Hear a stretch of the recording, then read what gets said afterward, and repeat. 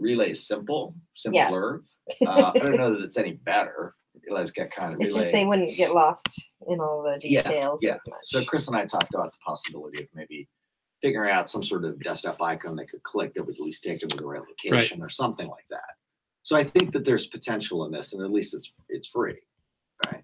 So that's at the low end, and I don't think it's a terrible solution. And it links into our repository, which is nice.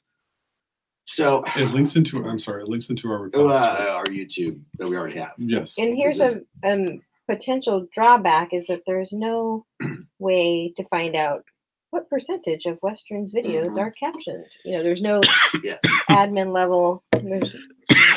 Each WW account is kind of insular. But I would imagine we could find out if that is available to us in any way. The other thing is I don't know that we've got any FERPA agreements with Google.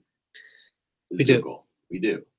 Okay. We do. Cool. I just was evaluating that and trying to figure out did I turn this off?